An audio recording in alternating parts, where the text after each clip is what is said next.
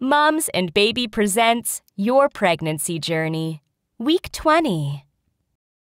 Your breasts are likely to increase as much as 2 sizes during pregnancy.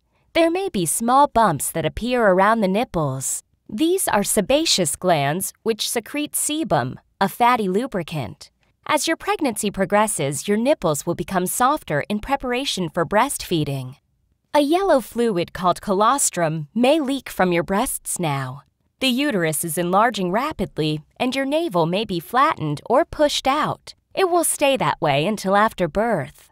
Heartburn may become a problem now because the uterus is starting to push on the stomach. Vernix, a white greasy substance, is starting to form over the fetus.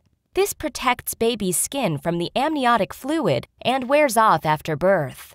Your baby is now 25.5 centimeters long and now weighs 340 grams.